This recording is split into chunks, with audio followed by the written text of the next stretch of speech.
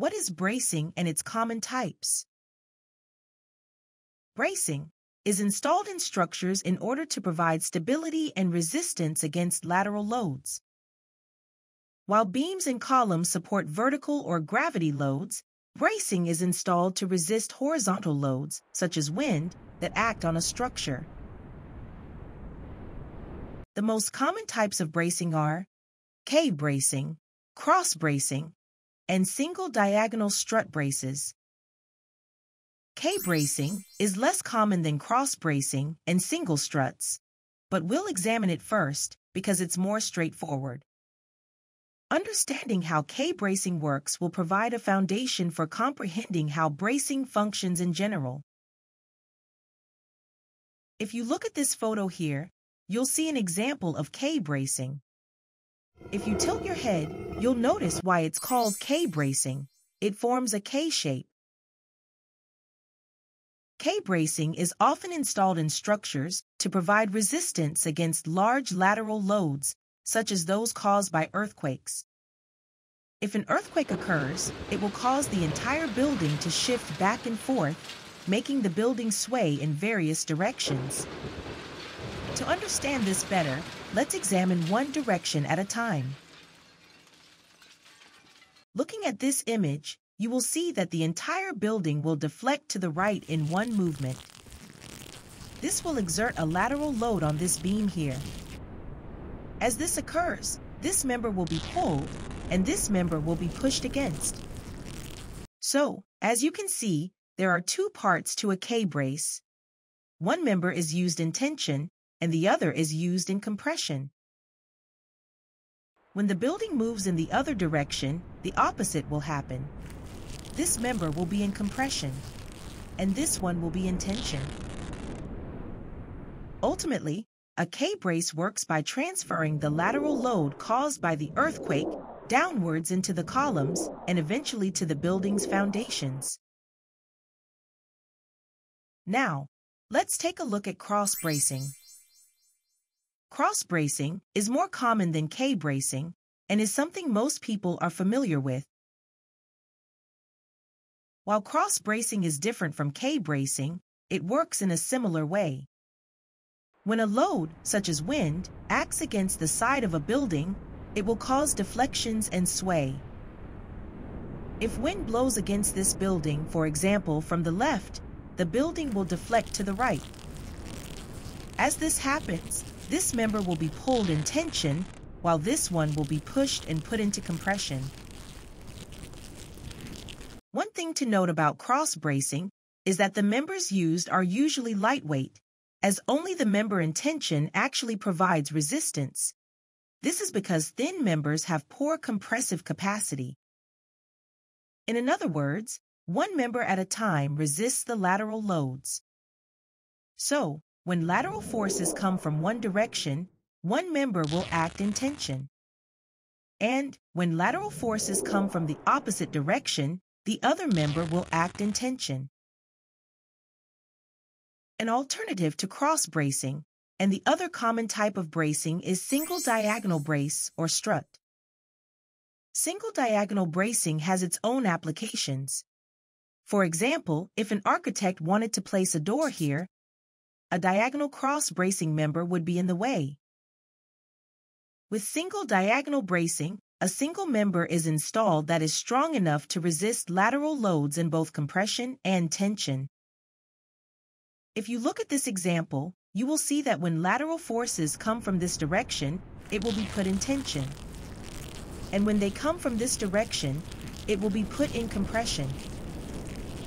Obviously, in this case, the single strut needs to have both good tension and compressive capacity. As a result, it is common to find larger hollow steel sections or universal columns being used as single diagonal members. These are much heavier compared to cross-bracing members, where much thinner steel can be used. This is an important note when comparing cross-bracing and single struts. Cross-bracing is usually cheaper to install than a single diagonal strut, because the thinner members are lighter and cheaper to fabricate and install on site. In summary, regardless of the bracing type, the brace members will undergo either tension or compression. Tension members are smaller in size, and even a steel rod can be used. However, much larger members are required if they need to be designed to carry compression loads. This is mainly due to a failure known as buckling, where the members suddenly move out of their plane. This happens only to compression members, and often governs the member size, especially when the member length is increased. Now, you may ask, what kind of steel sections can be used for a bracing element? Well, there is a wide range of steel members that can be used to create bracing elements. In fact, it is even possible to use very lightweight steel members, such as steel rods or flat plates, when the braces are only working in tension. Light equal angles, EA, or unequal angles, UA, are also very common as tensile members for cross-bracing. Equal angles refer to an L-shaped section with two equal legs. Their leg size ranges from 25 millimeters to 200 millimeters. For each size, there are multiple types based on the plate thickness.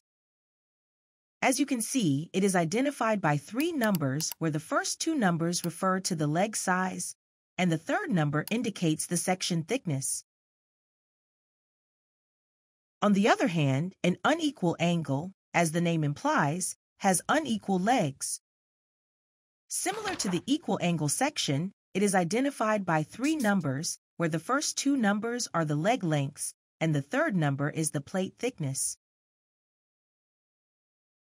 While heavier parallel flange channels, or PFC, hollow sections like SHS, RHS, CHS, and even UB and UC sections are often used in members that will experience significant compression forces as well as tension. Our previous examples of bracing have focused on its application vertically within a structure. However, these forms of bracing can also be used horizontally. To explain this, let's look at the example of a wide portal frame structure that is subject to a wind loading from left. Previously, our facade spanned across the entire front of the building. When wind loading impacted this facade and caused it to deflect, the force was transferred into the wall bracing via the tie beams located along the edges here. However, if we increase the width of the building so that it's not possible for the facade to span across, the situation will be different. In this case, it will be necessary to install another line of columns down the center of the building with tie beams between them. Now, to transfer lateral loads from the central columns and tie beams to the vertical bracing in the wall, cross bracing needs to be installed horizontally in the roof. Alternatively, vertical bracing can be installed between the central line of columns. However, this will take up space in the building. In this example, a combination of both methods has been used. Now, let's understand how horizontal bracing works with vertical bracing to withstand lateral loads. If wind blows against the facade of this building from left to right, a lateral force will be transferred down the building through this central row of tie beams. When the tie beam deflects in this direction, the column also tends to move to the right. However, the roof bracing members will resist this movement by undergoing tension. As these members are put under tension, the load will be transferred to the vertical wall bracing and subsequently to the building foundation. On the other hand, if the wind blows against the facade of this building from right to left, a lateral force will be transferred down the building through this central row of tie beams. As a result, the column wants to deflect to the left. This time, the other set of horizontal cross-bracing members will resist this movement by undergoing tension and transferring the load into the wall bracing and foundations. As you can see, in this example, one set of bracing works in tension at any given time, depending on the direction of the lateral load, to resist the force. Note that bracing is not the only way to make a steel structure resistant against lateral loads. For example, where rigid precast panels in between columns are used to do the same job. You can see the example here. Another alternative solution to resist lateral loads in a steel frame is to detail rigid connections between beams and columns. This approach increases the frame's stiffness against lateral movement and provides resistance to lateral loads. These frames, known as portal frames, offer the main advantage of providing an open space.